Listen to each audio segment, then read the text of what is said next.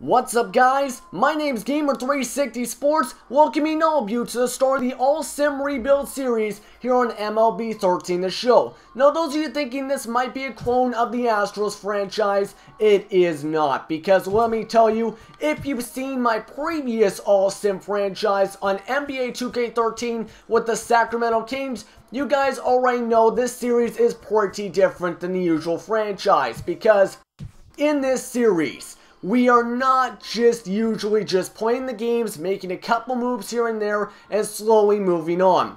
No, in this series, we are doing every single move, live commentary, and watching the CPU play the games. We're not interfering in any single way. We are playing as the GM, not the user having fun, the GM. We're going straight from the GM chair to the broadcast booth and everything. With this series, it's going to be different than on NBA 2K13. On 2K13, I simulated, just did a couple moves here and there, and then showed you the game. This, I'm going to be doing a lot of commentary in every couple months. We're going to feature one series in this game. For example, you can see Spring Training.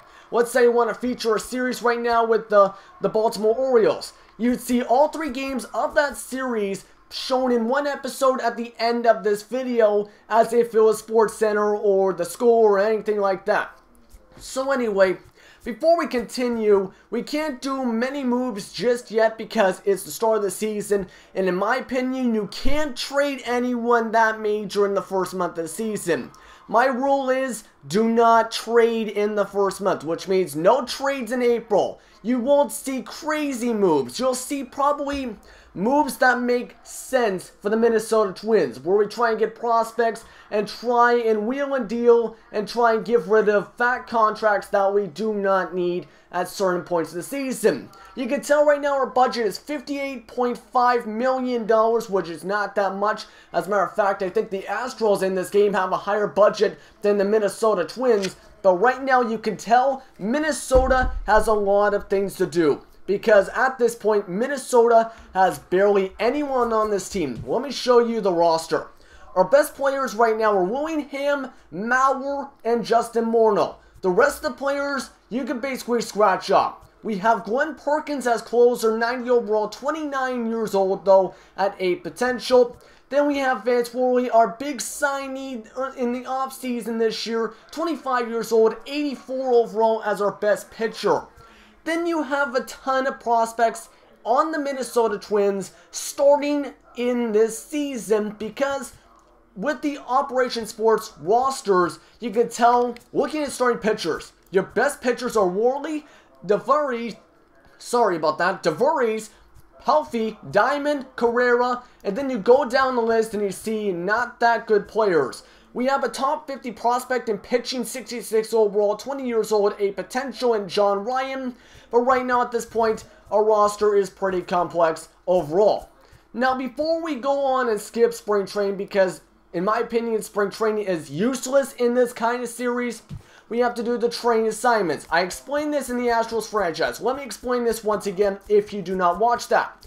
Let me tell you right now, if you do not set every single one of these training aspects, every single spring training, you will have a broken progression system in your entire franchise. Which means, if you have a guy that's 32 years old, he'll progress double the speed downward. For example, you've seen in guys like Straight Up Boston's franchises and that kind of stuff, where in his Cubs franchise, Derek Jeter is a free agent at 35 years old, 62 overall. Do you want this to happen to the Minnesota Twins? No, you do not. Because right now the Minnesota Twins are in a rebuilding stage. Even though they have a couple pieces in real life and in this game, they are not ready to win the World Series just yet. Yeah, I just started rambling on this point, so let's skip ahead to this part, which is important. So anyway, probably I'm going to skip through this because right now, the key thing is not to bore you guys. I don't want 16-minute episodes of live commentaries talking about this than 4 or 5 minutes of gameplay. No, I want this to go as fast as possible, so I'm going to skip ahead until I'm all set for the start of the regular season. And just on a little side note, you can tell right now our rotation is pretty messed up in this game because let me tell you, you're looking at a ton of starting pitchers in the bullpen for no reason. They're not supposed to be in the bullpen and they're not supposed to be in the majors. The max starters I can have is 6 and that's the max I had. Looking at relievers, you'll only see 3 relievers just before I switched all this stuff. That's a little side note. Now let's go back to the live commentary. Alright, I finally finished all the changes I want to make for the Minnesota Twins before we start off this season. The bullpen was a disaster because of the show. Because let me tell you, because the ratings are so low for the Minnesota Twins, you can tell right now there's a ton of starting pitchers. You can see all the starting pitchers on your screen. We had at this point 8 of them called up in the bullpen and only 3 relievers. So basically, I had to put some relievers in the bullpen, call up about 3 or 4 of them in Rodriguez, Burnett, and Swarzak, and call back down Vasquez and Hendricks because this was completely messed up. You only had Burton, you only had Finn, and you only had Dursing all up in the majors at reliever. But anyway, I did a few other changes here and there in the lineups. I switched Minestrone and Carroll from the 1 and 2 spots for the right-hand side. Morneau and Willingham I switched around as well because I noticed that Morneau's hitting stats are better than Willingham's on the right side. And also on the left side, I did a bunch of big moves because I moved Willingham into the 3 spot over Morneau because you can tell he only has 69 contact and 30 power on the left side. And you can tell Willingham has 51 contact and 97 power. I trust Willingham at the 3 spot, hitting home runs on the top of the lineup more than Joe Mauer because Joe Mauer might not be able to hit the ball on the left side in this lineup. And I also did a couple other switches down here. In the DH, Ryan Dermott is in the DH 80 overall. I moved him into the 7th spot instead of the 8th spot because I wanted to go like right, left, switch left, right, and try and mix things up at the terms of the hitting and the pitching going on. And also you can see I did the exact same thing for no DH. But anyway, the new system in this game for scouting is that it's pretty easy because scouting, let me just switch over to the players. These players are already determined by the scouting to be good. For example, Robbie Kojima, a starting pitcher from the West, 93 potential right now, and this guy is a 70 overall. So he's a first rounder, could be up by the next season. So this guy can go up to the high 90s most likely in overall. And now let's go and set our usual stuff for our scouting. Most of these people unfortunately are from the Central, which means since we want to be done by at least Christmas, let me summarize what I basically said. All I was explaining was the new system for scouting over and over again, just with the simple examples. But let me tell you, it's pretty simple. You basically already know this stuff. And now we're just going to start simulating for the season. Our first series was on Monday, April 1st, which I made a huge mistake saying the Astros game was on Easter Monday. Not the best thing because I messed up the date in that series. I corrected it afterwards. But anyway, we're going to simulate in these featured series for this episode. As I'm looking through this, will possibly be right now the Atlanta Braves in May. I'm doing the first 2 months of the season because episode 2, we're jumping right into the draft on Friday, June 7th. Now anyway, let's start simulating right now. This could be interesting. Vance Worley versus Justin Verlander. This will not go well, I can already tell. Let's start simulating off here. And I already know I am not doing any trades to start off the season. Auto.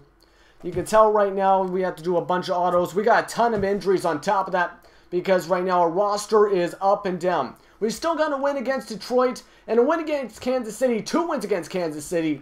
But right now we are not doing the best at this point because you can tell Vance Worley is our best pitcher, and in his first 2 starts, he won both of his starts so far this season. This kind of sounds like backyard baseball, doesn't it?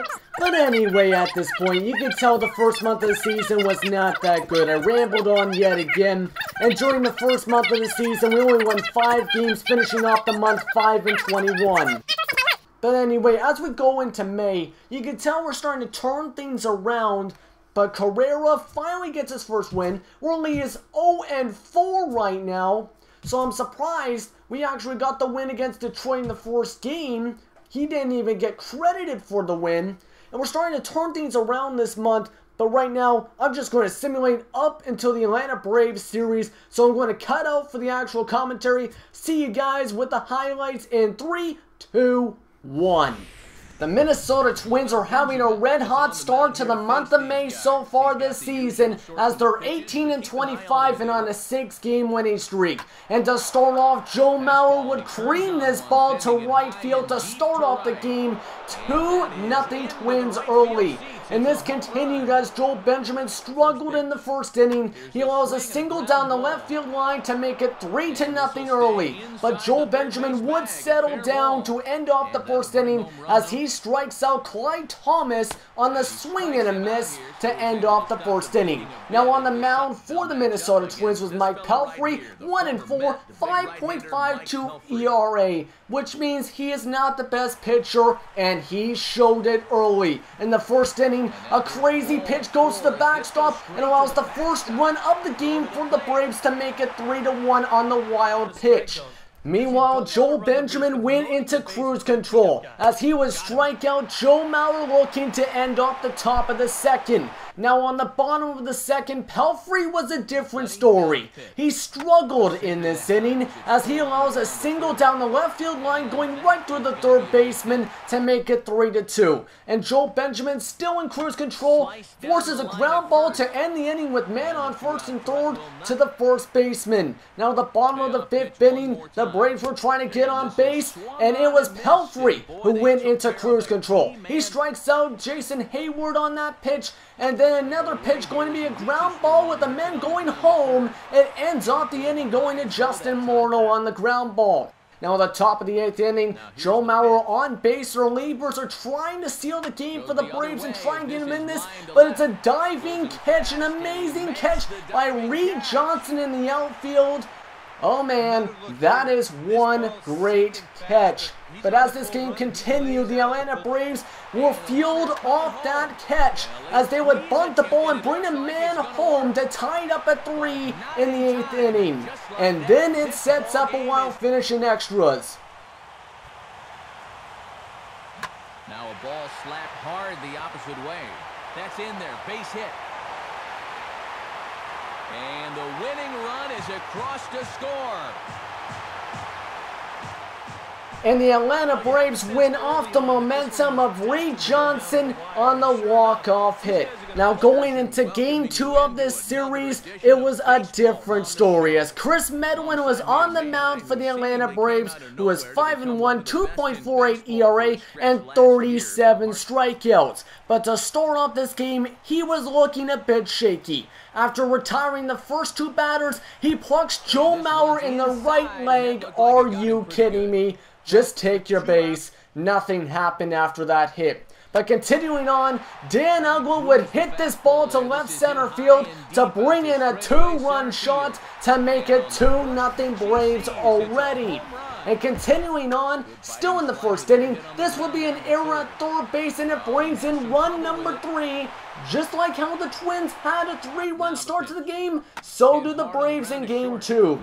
Now, the Twins would have their first run of the game on that single in between the shortstop and the third baseman in the second inning, but Medwin would get out of it as he forces a ground ball to the first baseman as Medwin would get the putout himself. Now, top of the 3rd inning, it'll be cruising as Medwin, he strikes out Willingham on that high pitch, and then meanwhile, the pitcher on the mound, Carrera for the Twins, was struggling. This crazy pitch almost hits the batter in the batter's box, and Simmons would pay him back as this will be a single to center field to bring in the run to make it 4-1.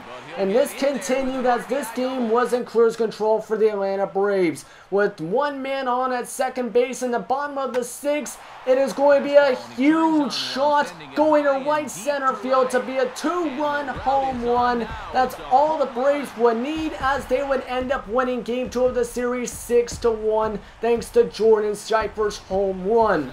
Now going into Game 3 of the series, this was the afternoon game for the Atlanta Braves and the Minnesota Twins. On the mound was Brandon Beachy, who was kind of struggling to start off this season with a 3.19 ERA.